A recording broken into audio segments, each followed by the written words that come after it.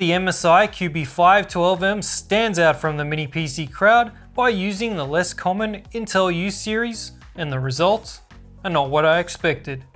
We'll go over it right after this message. The EaseUS Data Recovery Wizard app is very simple to use and can help you recover your lost data, whether it's on your internal drive, USB storage, or SD card.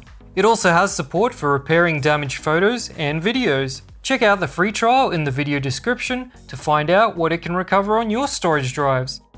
So recently I had some comments asking for MSI Cubis to be featured on the channel. I got in touch with MSI and they were kind enough to gift me this one. The MSI Cubi 512M uses Intel's 12th gen U series processors and is most commonly available as a barebones unit, meaning you need to add your own memory, storage, and OS. But there are some computer stores that will put together a pre-build like the one I received. MSI's Cubi 512M targets business and productivity and actually has a unique feature to go with it. Do you like mounting your mini on the back of a monitor? Or do you need to be able to turn it on without access to the power button on the front? Well, there's a power button extension cable included in the box. This is definitely something that's kept me from ever mounting minis on the back of monitors. I just have no patience for fumbling around behind my monitor trying to find the power button. Of course, there's still the issue of USB port access, but you can mitigate that somewhat with a monitor that has a USB hub. The Cubi is a very solid, good looking plastic unit with a metal bottom cover and overall represents a good quality build. Feel free to use that description for your dating profile. This Cubi features the i7-1255U, which is a 10-core CPU with XE graphics. The barebones option is available in Oz for $679 dues, and that comes with a 3-year warranty. While Amazon US, it's actually priced higher when you convert the 529 Benjamins. What? Since when do we get the better deal down under? The front has two USB 3 10GB ports, one Thunderbolt 4, which supports power delivery out, but not power in, as it wouldn't even turn on with my USB-C monitor. There's also a 3.5mm audio jack.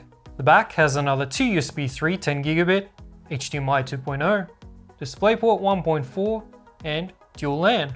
One of them being Realtek 2.5GB and the other Gigabit. So, up to 3 4K displays with this mini. I did mention the power button cable, but in the box you'll also get a monitor mount, a quick guide and screws, 2.5-inch SATA expansion cable, and small power supply. Opening up the Cubi is easy. 4 screws and take the bottom plate off. You can then screw on a 2.5-inch SATA drive to it for extra storage. Otherwise, there's a Gen 4 M.2 NVMe slot, which also supports M.2 SATA. Underneath it is an Intel Wi-Fi card, which actually depends on the CPU model. With the i7, you get an Intel X211. This pre-build arrived with just one stick of DDR4 3200 memory, which will affect graphics performance, so I'm going to test with 2 sticks for comparison. It also came with a heatsink on the M.2 SSD for cooling, which is great to see. If you get the barebones, you'll need to install an operating system, but this one came with Windows 11 Pro and even a custom desktop wallpaper. It also came with a couple of bits of software pre-installed. First up is Norton 360, which is a 60-day trial. Next is MSI Center, which you should either use upfront or uninstall it because for some reason it eats up CPU cycles constantly. Almost 25% in my case, which is bananas. MSI Center can be used to create a recovery drive and it has some other features. Uninstalling the MSI Center SDK removed the CPU performance hit. There's also the MSI Cloud Center, which allows you to sync your data with the cloud. But if you did get the barebones, you can install a clean copy of Windows, or you might prefer to run Linux. So as usual, I tried Ubuntu off a USB drive and it worked just fine. Happy days. With the benchmarks, I tend to group the mid to high-end minis so you can see the differences. But one thing that's not shown until much later is maximum power draw. And the reason I mention it is because the Cubi 512M uses so little power, I thought I'd set the mood by showing it now. Let me get some candles. So there it is, just 39 watts. That's like Intel Alder Lake N series levels of power draw with much better performance. So keep that in mind as we check out the results. Single core is really impressive, with a Cubi punching above its weight. Didn't expect it to almost match a Ryzen 6900HX, and it's 25% ahead of the Ryzen 5700U. Multi-core is where it falls behind and can't compete even with a 5700U. It's almost a 30% drop in score. Video encoding does benefit from dual channel memory, so I've included both results. There's around a 9% gain with dual channel, which again is quite a bit behind the 5700U. With a single stick of memory, the Cubi matches the i5-12450H in the DX11 graphics benchmark, but dual channel provides almost a 20% boost. Again, it's behind the 5700U by around 15%. Dual channel in DX12 is up by 15%, but it's down by 13% against the 5700U. MSI's Cubi 512M comes with a Gen 4 M.2 slot, but this pre-build only has a Gen 3 drive, and yep, that's Gen 3 speeds alright. Where the i7-1255U really excels at is multimedia workloads. Higher single core will do wonders for the Adobe suite, and Intel's QuickSync hardware decoder is unmatched. It even allows me to edit my 4K video project without stutters. With a Ryzen 5700U in comparison, the CPU hit 100% load and would freeze playback on this same project. So definitely for a bunch of productivity apps, the Cubi wins out in the ultra low power category. So I think we've already made it really clear that the Cubi isn't marketed for any gaming, but the Thunderbolt 4 port allows you to hook up an eGPU and make it into a mean gaming machine. Here's my test using a Razer Core X with an RTX 3070. The Ryzen 5700U's integrated graphics will outperform the i7-1255U in gaming, but I wanted to test it anyway. I have to know, damn it. So we're looking at around 100 FPS average for Valorant. One enemy remaining.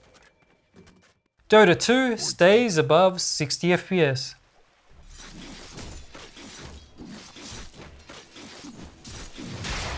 Counter-Strike 2 falls into unplayable territory for an esports game.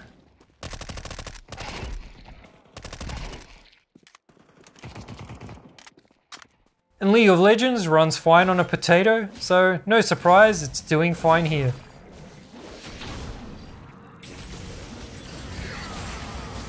As an emulation box, you should be able to play most of the Wii U library just fine, as Breath of the Wild is the toughest game to emulate. PS3 on the other hand is not so good. Games that will run at full speed 1080p will be limited. You'll need to drop the resolution for a lot of them. MSI's visual BIOS is nice and easy to use, but most options aren't accessible. There are some options such as auto power on and wake up configurations, but where's the TDP and fan curve options? The Cubi 512M idles at 10 watts from the wall, which is fine. And I've already shown the maximum power draw, but here it is again to really show that stark contrast. Around 40 watts is much easier to keep cool, and the Cubi has the lowest max CPU temperature recorded. Although I would have preferred to let the CPU cook for another few degrees and have lower fan noise instead. Don't get me wrong, fan noise under load is on the lower side already, but even less noise would be nice since the CPU temp has room to move. That's why a fan setting in the BIOS would be super useful.